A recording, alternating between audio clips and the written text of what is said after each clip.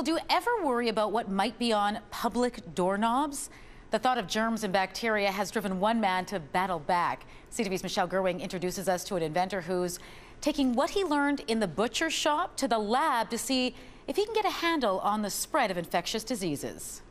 A visit to Archie's Meats in Starbuck, Manitoba is somewhat of a homecoming for Doug Olson. Hey, how you doing? How's it going?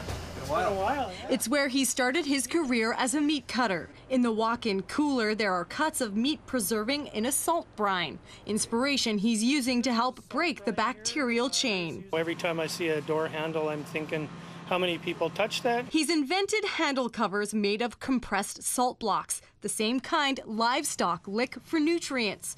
Olson says he got the idea while watching a TV show on threats to humanity. And number one threat was a bacteria-based plague. Olson enlisted the help of some researchers to see if salt would work as an antibacterial. He says the results were surprising. Their study was published in the Journal of Hospital Infection last October. It literally sucks the moisture out of that cell and killing it. University of Manitoba microbiologist Denise Bay says that process is called osmosis. She cautions the handles may not be the silver bullet in the fight against infectious disease. It was exciting, but it was highly preliminary. Bay says Olson's study only looked at MSRA bacteria. She would like to know how the surface will fare against other kinds, especially those that thrive in salt-rich environments. The only danger with introducing something that's antiseptic is that when you kill off your competitors, you can allow other competitors to establish. Olson's chiropractor, Alan Alton, has used the handle covers in his Edmonton area office for 5 years now.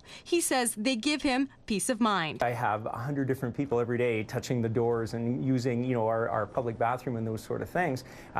If there is even a small decrease, although it sounds like it's a pretty significant decrease, but even if there's a bit of decrease of communicable diseases or flus or cold viruses or those sort of things, just gives you peace of mind. Olson says for him, even if it makes a small difference, it's worth the work. Even if we prevent 5% spread, that could affect thousands of lives. He hopes his handles will open a new door in the fight against threats that are too small for us to see.